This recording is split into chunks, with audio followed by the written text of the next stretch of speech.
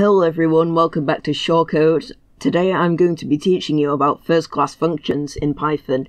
This is the 5th video in the Python Advanced series, and by the end of this video you will have a great understanding of first-class functions and how they work.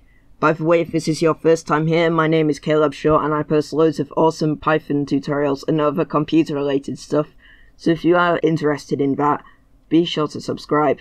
Now let's get right into it. So a first-class function is a function that can be passed as an argument and returns from a function and assigned to a variable.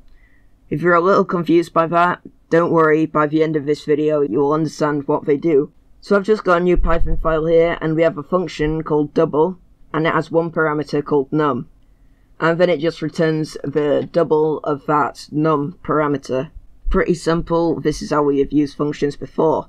And then we assign the return value to this variable called myDouble, and then we're just printing out myDouble, but we're also printing out double, which is a function. So if we run it, we get 8, because double 4 is 8, but we're also getting this function object. And this is because we weren't actually calling the function, we weren't activating it, because we didn't have any brackets or parentheses on the end. Instead, we are printing out the function itself, the actual object, instead of the return value. And if we remove the brackets from myDouble, run it there, we get this function object. The parenthesis means we are going to execute the function. We don't want to do that, we want to set the variable equal to the function, which is one of the key aspects of a first-class function. So this is one of the parts of being a first-class function. We treat the variable as a function. Now we can call the function using the variable. We can print it out with the parentheses on the end, and let's get the double of 6. We get 12. I'll just explain this in a bit more detail right now. So we've just got our function, double num, returns the double of our parameter, which is num. Then we've got this variable here, which is myDouble, and it's set to the function double. Notice how it doesn't have any parentheses on the end, so if we just print out myDouble without any parentheses, just print out myDouble, we get this function object. But now, if we print it out with parentheses, we get 12, and if we print out double with parentheses and we put 6, we get the exact same thing. This double right here is the same as myDouble because it's being assigned up here. We are treating this variable as a function, which is one of the key points of being a first-class function. So we have learnt that we can assign a function to a variable, but we can also pass a function to another function and return a function from a function. If a function takes other functions as parameters, or returns functions as their result, they are called higher-order functions. So I'm just going to comment this out. To pass a function to another function, I have this example here that I'm just going to copy and paste in. So if we just run it, we'll get greeting. Oh, sorry, we shouldn't actually have copied and pasted this in wrong. We don't want those speech marks there. And then we get hi there in block caps. And now, if we change this from shout to whisper, we get hi there in lowercase. So I'll explain what's going on here. We're calling this greet function, which takes a function as a parameter, and then greeting is equal to the function. The parameters of that, the arguments of that, is hi there, and then we're printing the greeting. So when we call this, we're calling greet, and we're passing whisper. So the function is whisper, which is this right here.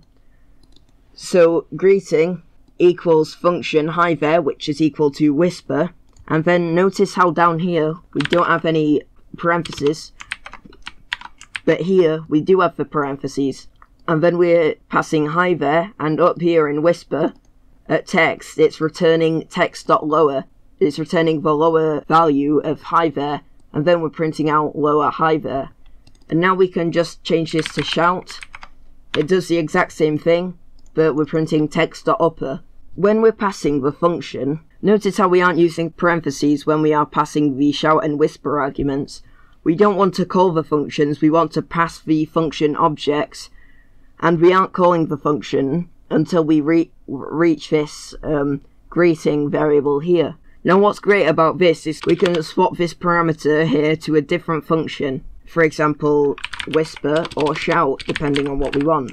And we do all of this without changing any of the higher order function code. Without changing any of this, we have just completely changed the output, which is great. Now let's talk about returning a function. Now this can be quite tricky and hard to follow, and hard to see what is actually happening, but hopefully with these examples you will be able to see what is going on.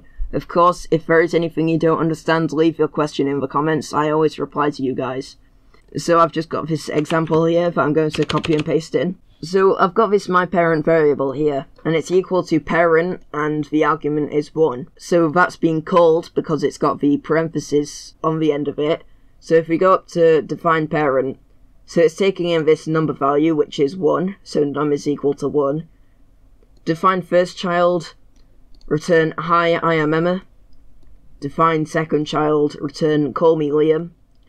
If num equals 1, return first child, else return second child. We need to print myParent. We get hi, I am Emma, but if we change this to 2, call me Liam. So what's happening here?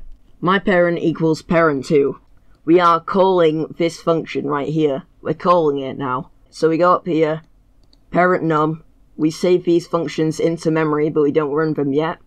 So if num equals 1, return first child, which it isn't, it's 2 at the moment, so else return second child. So notice here, we don't have the parentheses afterwards, so we are returning the function object. We're returning this actual function, not the return value. We're not returning hi, I'm Emma, we're returning the entire function object. So now myParent is equal to define first child. So now let's print myParent, but let's call it at the same time. If we run it, we'll get call me Liam, because we are printing out the return value of second child, because we are calling it here. But for example, if we did remove the parentheses, we'd get this function parent.locals second child.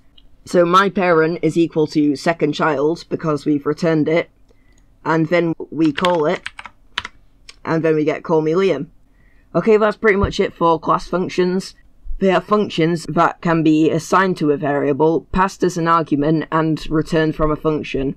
Next video we will be taking a look at closures. If you have any questions or comments, be sure to leave them down below. I always reply to you guys. If you would like to support me, all you have to do is give this video a like. It really would help me out. Also, if you are new around here, I post great Python tutorials every day, so if you are interested in that, make sure to subscribe. Otherwise, that's it from me. Cheers and goodbye.